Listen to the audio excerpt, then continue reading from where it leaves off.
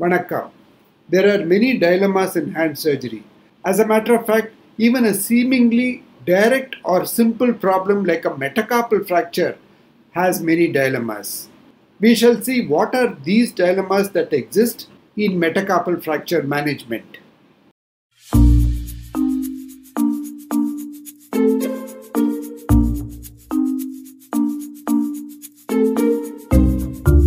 The dilemmas in metacarpal fracture management actually begin with the diagnosis itself. Is there a fracture or not?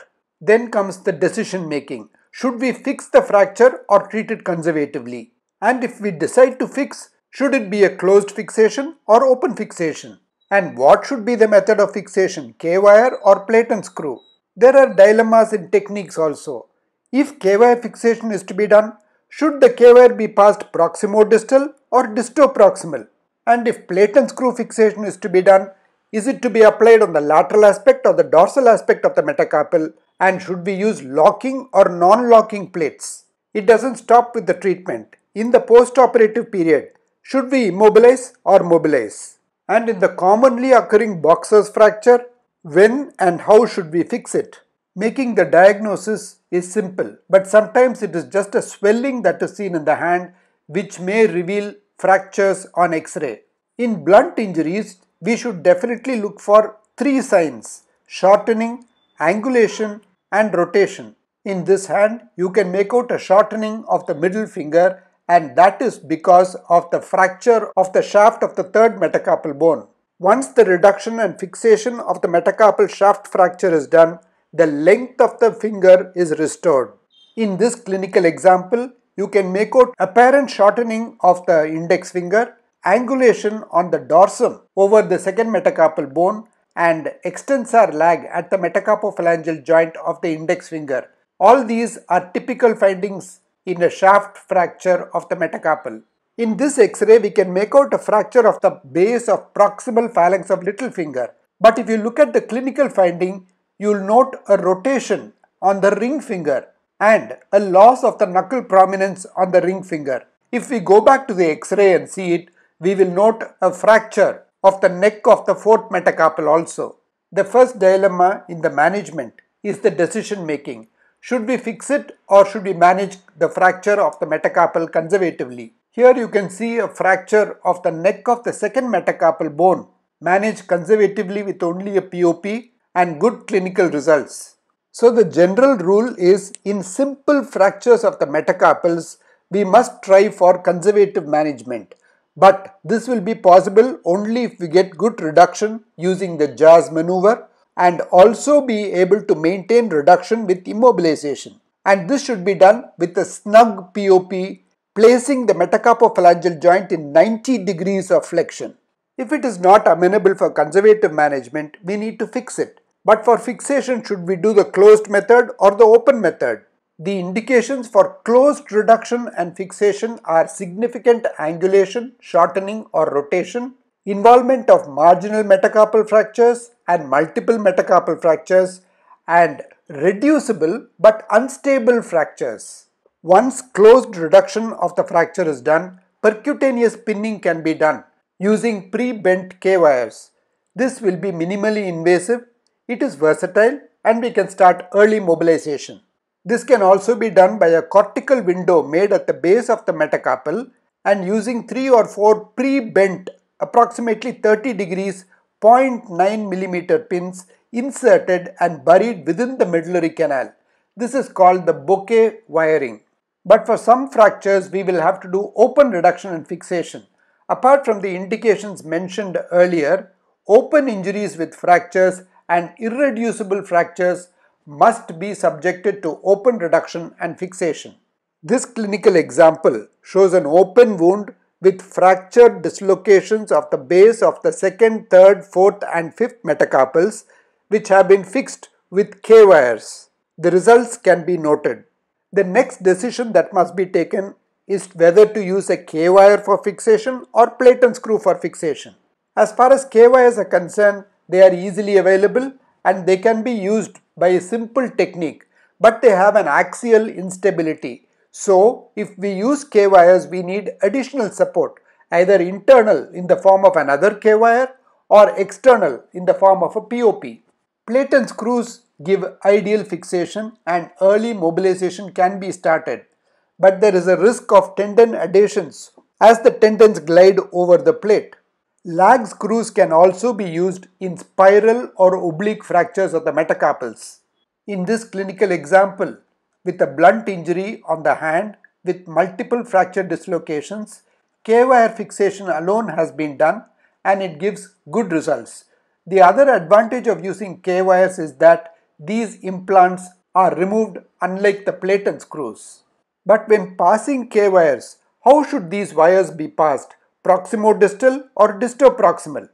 Generally, K-wires can be passed proximo-distally, passing the wire proximally, then through the fracture site into the distal segment, or disto-proximally, passing the wire first into the distal segment and then into the proximal segment, or retrograde from the head of the metacarpal. Among these, passing the K-wire proximo-distally is ideal because it causes least damage to the metacarpophalangeal joint, which is very important. On the other hand, if we are going to use plate and screws for fixation of metacarpal fractures, should we place them on the lateral aspect of the metacarpal or on the dorsal aspect? Dorsal fixation gives most mechanical stability, but there is a risk of extensor tendon adhesions and it may be palpable under the skin. So it can be reserved for neck fractures, third and fourth metacarpal fractures, while lateral fixation has less mechanical stability but reduced risk of adhesions. So it can be used for shaft fractures and second and fifth metacarpal fractures. And as far as plate and screw fixation is concerned, should we use locking screws or non-locking system? When we use locking head screws, the plate is not pressed against the bone, but it provides adequate rigidity, that is, load-bearing osteosynthesis. The plate bears all the forces that are going to be transmitted. Let us compare locking and non-locking system of plate and screws for metacarpal fractures so that we can understand which system we use for which condition. There is higher stability with the locking system and this is provided with minimal contact to the bone, whereas in non-locking system you must have a good bone to plate contact. In the locking system, the blood supply of the bone is maintained, whereas it is reduced in the non-locking system or the conventional system of plate and screws. The cost is a little more with the locking system and the type of bone healing is primary in this system. That is because in the non-locking system, micro movements occur leading to secondary healing.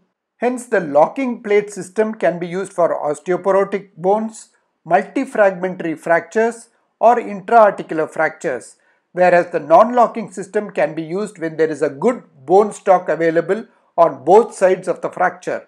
After the management, the post-operative treatment is also very important. Should we immobilize or mobilize?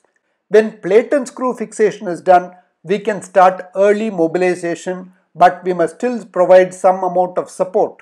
With K-wires, it is different. In this example, you can see a very good fixation of the fourth and fifth metacarpal shaft and neck respectively, fixed with axial K-wires. But the K-wires were removed at 3 weeks and mobilization was started with no support. See how the fifth metacarpal has collapsed again, leading to a deformity. This happens because the forces of flexion on the volar aspect of the metacarpal, that is, the compression side of the metacarpal, are more than the forces acting on the dorsal aspect, otherwise known as the tension side of the metacarpal. So if no support is given when mobilization is started, it tends to bend. It tends to bend because the callus is still soft. So when K-wire fixation is done, we need to remove the POP at 3 weeks, start mobilization with the K-wire in situ and remove the K-wire only after 1 more week. And even then we need to provide a volar wrist stabilization support when we start mobilization. Of course, we will be concentrating on mobilization of the metacarpophalangeal joint, both active and passive. The boxer's fracture or a fracture of the neck of the fifth metacarpal is quite common. Should we fix these fractures? Usually we need to fix it because it is a marginal finger fracture, and if the angulation is more than 30 degrees, it is ideal to fix this fracture. There are three commonly used methods of fixation of such fractures: K-wires, cerclage compression wiring or tension band wiring, and the use of plate and screws. Plate and screw fixation can be done using the locking system. We can start quick mobilization, but there is always the risk of tendon adhesions and the palpable hardware. Cerclage compression wiring uses the principle of tension band wiring, where the tension forces are converted to compression forces. This fixation is done by using stainless steel wire of 24 gauge, which is passed first through the distal segment by a drill hole and then passed through the proximal segment through a transverse drill hole and knotted in the form of an 8 after reducing and compressing the fracture. The advantage of this technique is that it provides good compression at the fracture site, but the disadvantage is that the wire is left in situ, which may get infected later. K-wire fixation can also be used in these fractures. They are simple and the implant can be removed, but we need to rely on good immobilization, that is, keeping the metacarpophalangeal joint in 90 degrees, and we need to rely on patient compliance. Here, the fracture is being reduced and fixation has been done. We make sure that the metacarpophalangeal joint is free. This is the healing of the fracture, and this is the movement of the finger showing complete flexion at the metacarpophalangeal joint of the little finger, and the knuckle prominence is also seen normally. So all the dilemmas that we have seen in metacarpal fracture management can be solved very easily if we understand the aims: good reduction and maintenance of reduction, starting mobilization depending on the method of immobilization or fixation, and supporting the fracture when we start mobilization. And needless to say, a good follow-up is absolutely essential to ensure good results. Thank you. I hope you liked the video. I enjoyed making it. Please stay tuned for more of these Dilemmas in Hand Surgery series, in which we shall talk about the different dilemmas that exist in the management of different hand conditions. Do not forget to subscribe to stay connected with the latest in learning, hand surgery, plastic surgery, trauma surgery, and ethics.